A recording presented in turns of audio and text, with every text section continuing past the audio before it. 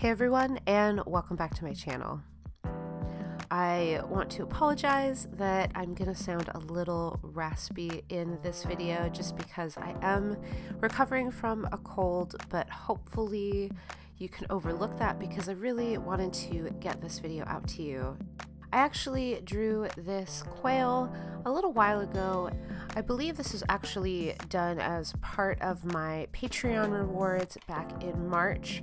I did a little bit of a California animal and plant themed package for those patrons that get mailed rewards to them.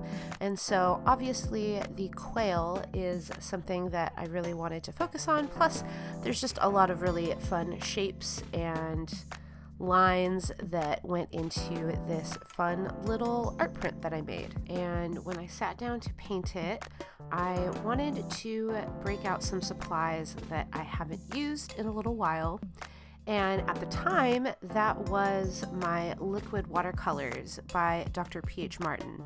Some of you may know that this year I have been trying a sort of no spend on art supply kind of challenge. I don't know if it's much of a challenge, but really more so I wanted to focus on using art supplies that I already own, since I am very blessed to have quite a large collection of art supplies that I have collected over the years, and really want to get use out of what I have instead of getting distracted by new and fun things that are out on the market. Right as I started getting my paints ready, I realized that in my window I had set up a little Lightfast test to test out these paints. This was dated March 2018, so by the time I was painting this, it was probably about or just over a year of these being taped to my window with pretty full sunlight most of the time.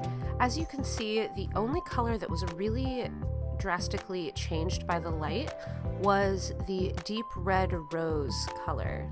The more pastel colors on the right are ones that I had mixed up to just sort of test out as well, and I believe the ones that are most faded are the ones that included this same red rose color, and so I think that was really the only one that was really negatively affected by the sunlight. Looking back at the footage, I actually will say that only other color that was changed just a little bit with the sunlight is the Venetian brown. It does seem like the red that is mixed in to create this pigment did stay fairly vibrant, being blocked by the sun, and the rest of the brown is a less warm brown.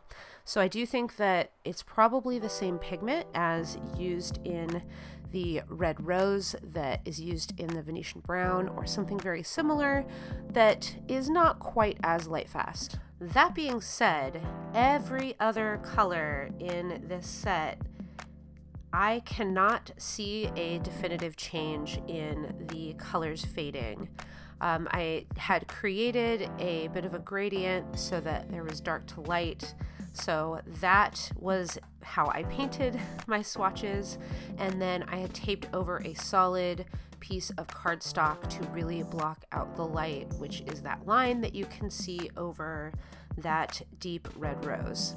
So needless to say, I am pretty impressed by these watercolors calling themselves Lightfast Archival on the bottles. I honestly wanted to look into this because I had these paints for a little while because I had seen other artists using them and I was really curious. I was able to get them on sale at a local art store, and so I dove in because these are fairly expensive. So for the price, I am not surprised that they at least claim to be Lightfast and archival, but because of how vibrant these colors are, I just had a really hard time believing that they really would not fade in sunlight, especially direct sunlight.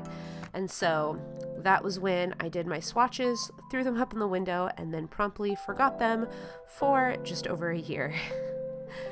But I am excited that I got quite a long Lightfast test done kind of inadvertently to be able to share this with you guys, and just happened to be using them for this painting and realized it was a perfect time to sort of do an update there and share my findings with you.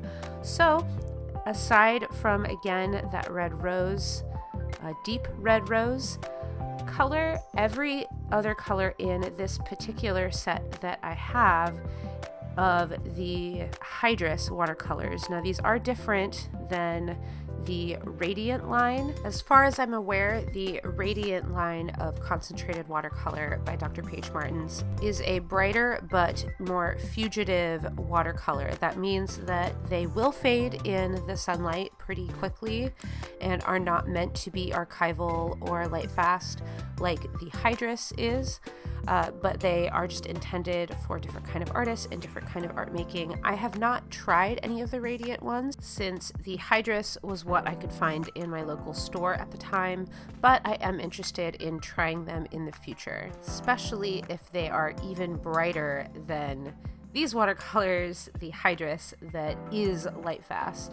I would be interested in trying the even brighter ones because I do really love bright colors in my artwork, and since a lot of the work I do ends up being reproduced as prints or other products, as long as I can get a really good reproduction of the painting I've done, I am able to lock in those bright colors to reproduce that art. As I'm adding these last details with some metallic watercolors and inks for lining, I want to pose the question to you, those of you that are watercolorists, do you always go for the light fast option, or because you reproduce your work in other ways, do you tend to not care about that as much because you might not be selling the originals? I'm just curious to know more about that, because I know when I was learning about pigments and dyes and watercolors in general, that light fastness was always sort of the top tier thing, and it seemed like things that were not light fast were not as valued. But I also see there are lots of artists here on YouTube that use markers and other art supplies pretty regularly that are quite fugitive to sunlight, and so I wonder what many of you think about this and how much you care about light fastness in your art supplies.